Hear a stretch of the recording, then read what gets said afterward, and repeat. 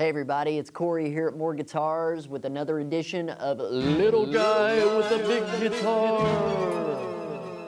Hopefully we get a lot of reverb on that. Anyway, today I am holding a large box guitar, as the old timers in my area would like to call this. This is a Breedlove Discovery S Concert ED bass, and it is really an extraordinary instrument. Not too big, not too little. It's just right. So let's take a look at what we've got here. This is made by Breedlove, and this is from their Discovery S series. The S series is from their sustainable line. So I know this is kind of a weird concept to a lot of guitar players, but this is a vegan instrument. And that doesn't mean that you can't eat it, because absolutely you can eat it. You just have to take very, very small bites at a time. But this has zero animal products, no hide glue, no bone, nothing that was taken from an animal. It also has been taken from forests and from trees that were sustainably harvested. This is a very big deal to Breedlove right now, and it's a big deal to us as guitar retailers that we have a lot of these woods and pieces to build these guitars, not just for ourselves, not just for our children, but our grandchildren's grandchildren, hopefully, are still going to be rocking and rolling with a lot of these really fine instruments. So they're doing their part to try to see to it that our wood reserves last for a long, long time. Here's how they do that. This guitar features African mahogany. Some like to call it ribbon mahogany because of the ribbon-like lines in the mahogany.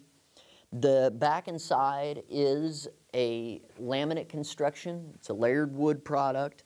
What they do different than most is that they use mahogany all the way throughout.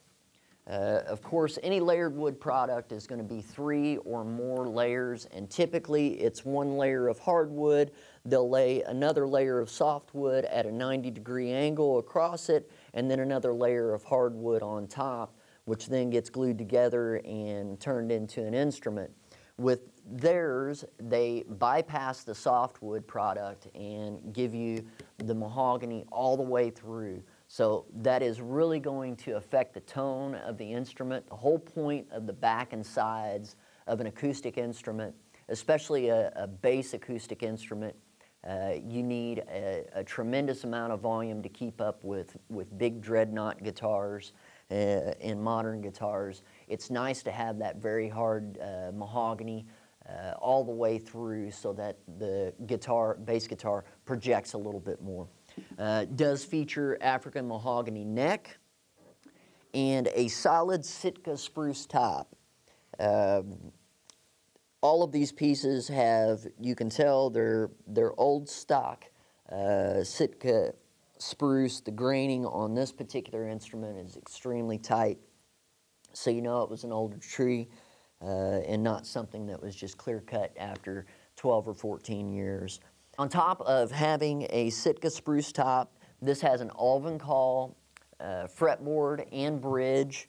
Ovangkol is a lot like a rosewood, works really great, feels great, needs to be oiled every now and then, about every 6 months, but other than that, should give you years of service.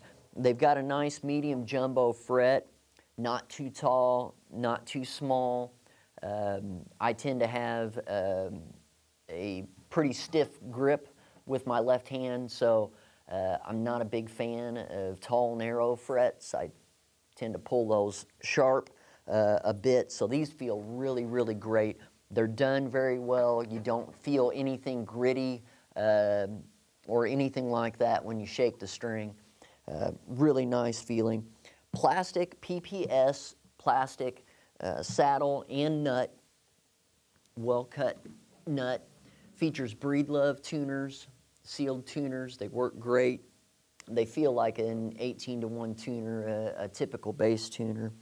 It also features a Fishman Precis pickup system. So this has a piezo, piezo, however you want to say it. I'm going to say piezo because I'm from the middle of a cornfield, and that's how we would say something like that.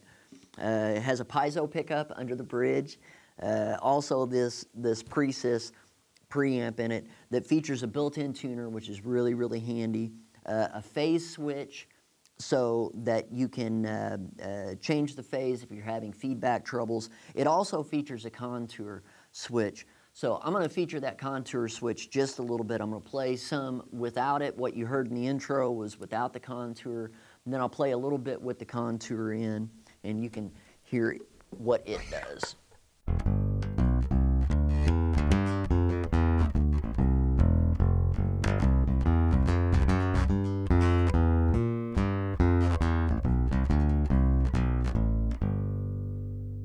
All right, that was flat signal. Here we go. We're going to depress the contour switch.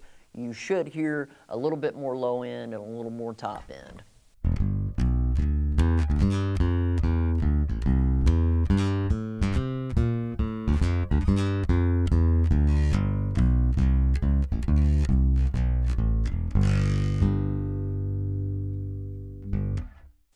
So there was that. A lot of thickness on the bottom end with that contour switch. I really, really dig it. So my thoughts. This is a great playing and feeling bass. As you can tell, I'm not draped over the bass. It's not swallowing me up. It does feature a concert-sized body, about a 9-inch set of hips on here. So really, really comfortable. Puts the strings in a good spot for me. This is about where I would play my electric bass guitar on a strap, just in a little tighter to my body. So there is a little bit to get used to. The fact that you don't really have anywhere to rest your thumb is one thing that some bass players will have to work through. It doesn't take very long, but it does make you change your right hand technique a little bit. I'm one of those players that likes to anchor his thumb on a pickup, and or if I'm playing with a pick, to anchor it on the bottom side of the pickup to play with a pick. As far as volume goes, you will be able to hear it with an acoustic guitar or and the like. Acoustically, you're probably not going to hear it very well with any kind of band situation with percussion and the like. The body has to be so large to get enough sound to get over a drummer or a percussionist or several guitars. So something great to take to the bonfire, to take camping, to take to Sunday afternoon porch sessions with your friends. Really, really portable, great sounding bass. You can find it at More Guitars or More Music in Evansville, Indiana. Thank you all very much. Have a great one.